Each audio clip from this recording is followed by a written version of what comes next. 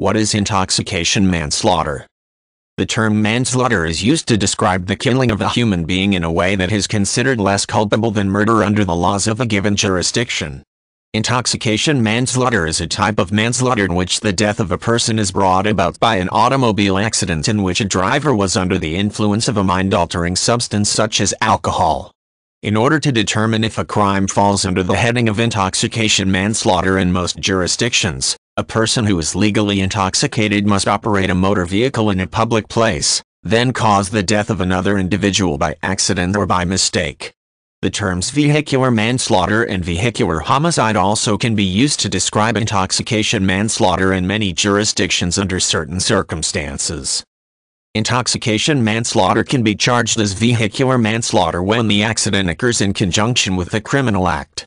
Vehicular manslaughter charges can be pursued when someone kills an individual while driving under the influence and commits a separate illegal act, such as negligence or driving without a license. In some jurisdictions, a person who kills someone under these same circumstances may be charged with homicide by intoxicated use of a motor vehicle. Other jurisdictions make intoxication manslaughter a more specifically defined crime in and of itself.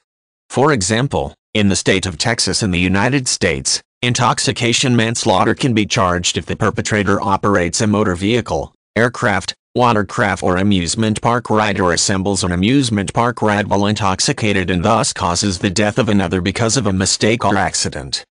These types of manslaughter charges require less mens rea than other criminal offenses, which means that the state of mind at the time of the incident does not have to be one of the malice.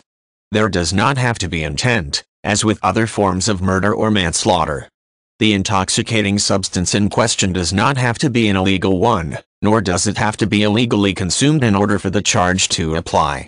This means that a person of legal drinking age can be charged the same as a minor who consumed an illegal substance and became intoxicated. Intoxicated manslaughter is highly publicized, and laws regarding drinking and driving are strictly enforced in many parts of the U.S. Intoxication manslaughter in this format does not exist in many other nations.